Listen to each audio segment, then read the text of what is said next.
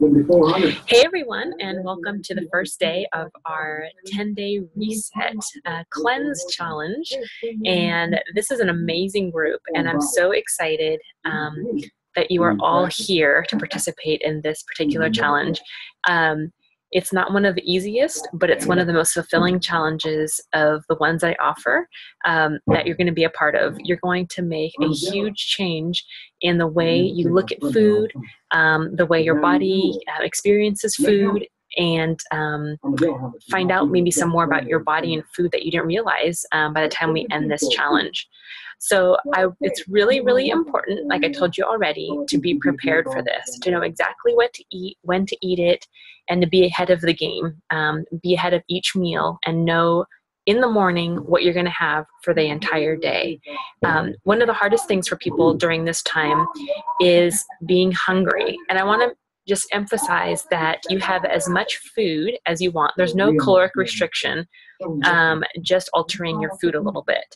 So in this particular meal plan, you're going to be eliminating dairy, wheat, eggs, what else? Alcohol, sugar, caffeine, and nuts. Those are all the high allergy foods I told you guys about before. So I want you all, your first assignment is to post your first meal. And the easiest thing to do for the first meal is Shakeology. So if you have yours, which you should, make that for breakfast this morning and post away. Show us what you're having for breakfast and drink plenty of water. It's vitally important to drink lots of water during this kind of cleanse challenge, because your body is going to be needing to rid all of the toxins that have been built up and are being relieved during this time. So plenty of water will help to get those toxins out of your system sooner. So make sure to drink plenty of water.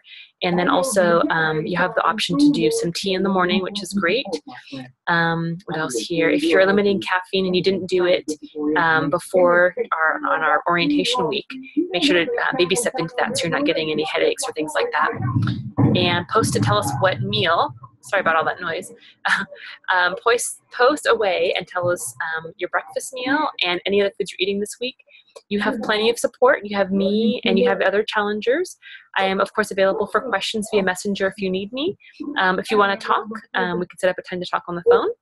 And I would be more than happy to help you in any way that I can. Please let me know. And I want all of you to be successful in completing this challenge and get everything out of it that you can.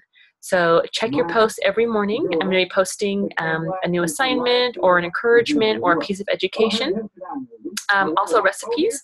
Also, if you find any foods out there that are 10-day reset friendly, please post them and or recipes, and let the group know what you're trying or doing.